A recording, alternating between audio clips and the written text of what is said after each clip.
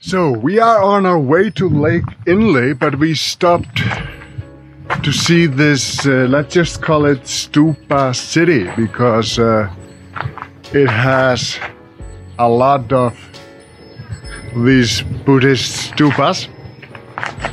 And it is interesting, the oldest ones like these, they're about 500 years old. The oldest ones in Myanmar are about 2,600 years old. But these are the oldest ones here. And the thing is, for example, this one here, this has been renovated. And it really just looks like a modern building material, building method, when these were, just bricks. And there has been some controversy with, for example, in Bagan, UNESCO was there they wanted to help them to rebuild some of these stupas. But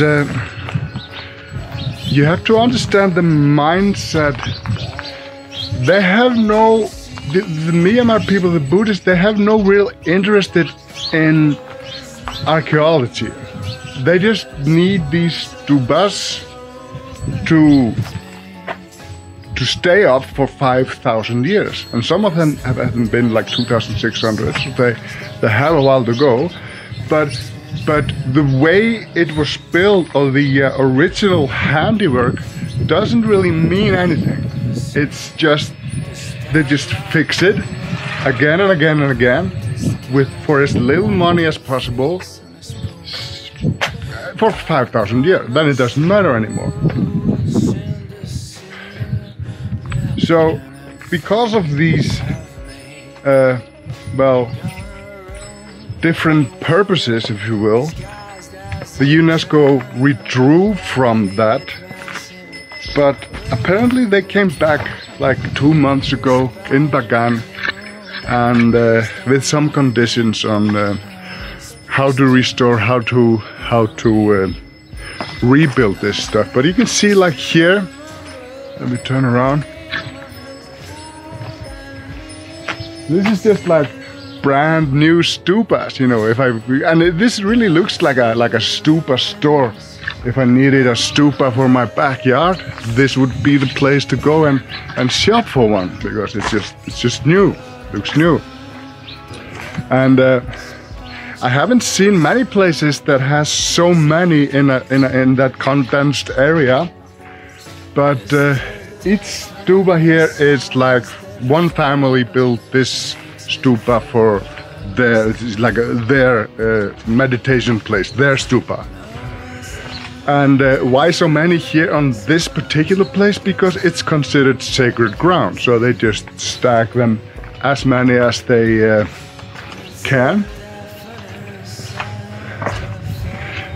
However, it's right at the lake, so here you can see the river. We are sailing on these boats up to Lake Inle. So during the rainy season, this gets flooded, so to here at least, and so this is underwater, so this is not accessible year-round. After the rainy season, it's not accessible, but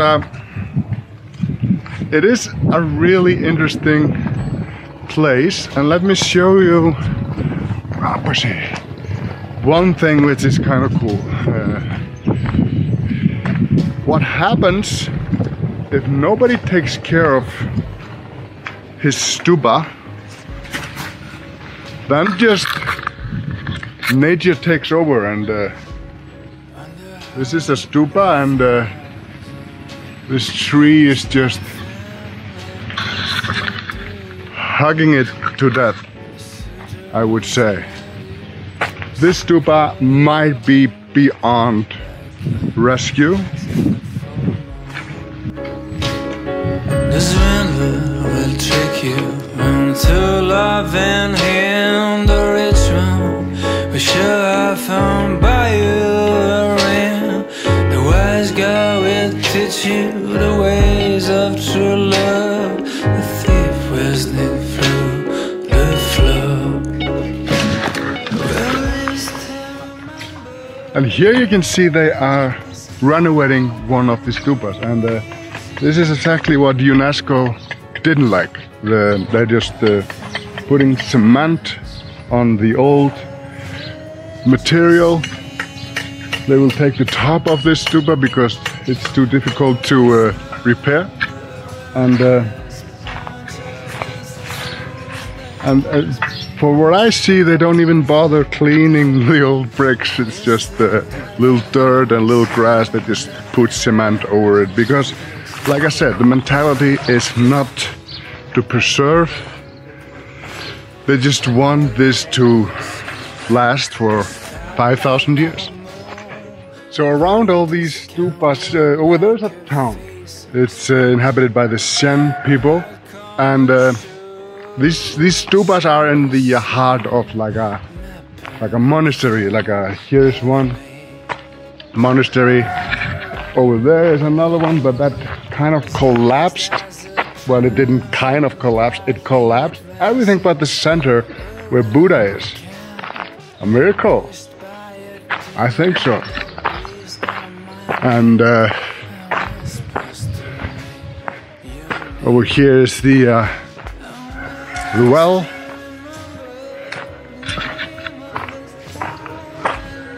For water.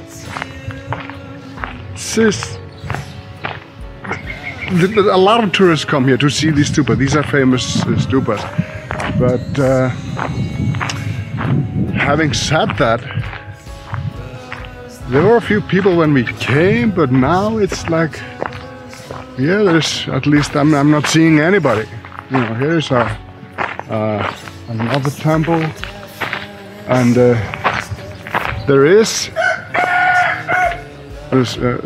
the rooster, and I'm trying to. There are snakes here, and not the nice kind.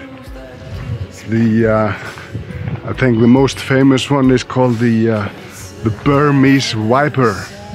It's yellow, and it's not my friend. With very limited amount of money allocated to keep up and restore these temples, and because there's a lot of this, you know. Here's another one. There's another one. Over here's another one. You know, and this is just here, and this is everywhere in Myanmar. All these places, and with limited money, they have to restore this and keep it up. It's no wonder that it is kind of, yeah, it is. Hello, Inle. No wonder that it is, yeah, well, it's deteriorating quite fast. But to get something from these tourists, they have these stands with local handmade stuff. It's really cheap, and I do recommend, if you come here or any place like that, you are not supporting any major company, or you're just supporting local people by buying it. And it's, like I said, it's very cheap, it's handmade, it's cool stuff. And here we are again in Stupa city, so it's not a huge area, but a lot of history here condensed in this small area. But now, like I said, we're on our way to Lake Inle, so let's get on the boat and continue that journey. Lord, put a heart song on me, listening to birds outside my window.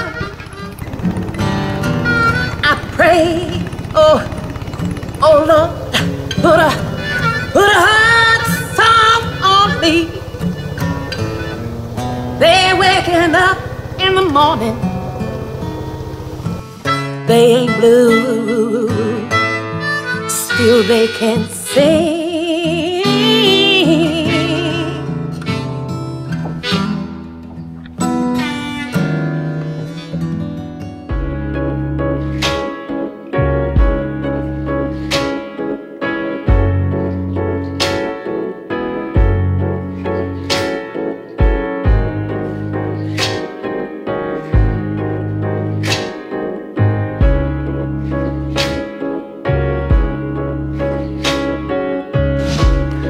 Under heart of 1,000 winds is puffing against your door, and the suitors around you will circle your home, begging and asking for more.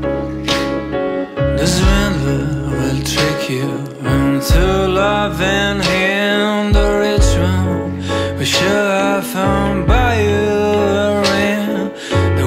God will teach you the ways of true love. The thief whistling through the floor.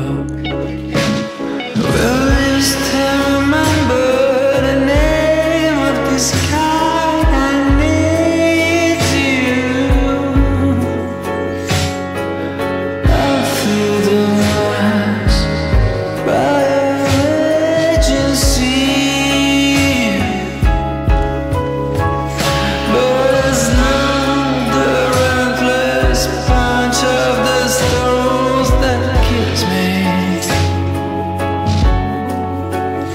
It's the deafening silence that follows and makes me feel lost. But one day we will serve to stop like a moon, grotesque can warp like a face on a spoon. I'd come ashore, watching the city napping in front of me.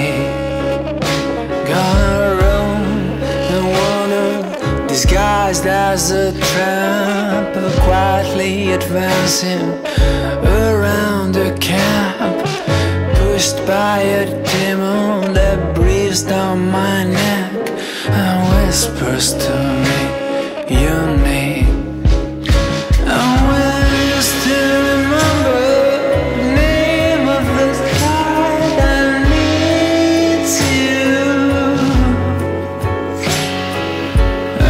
True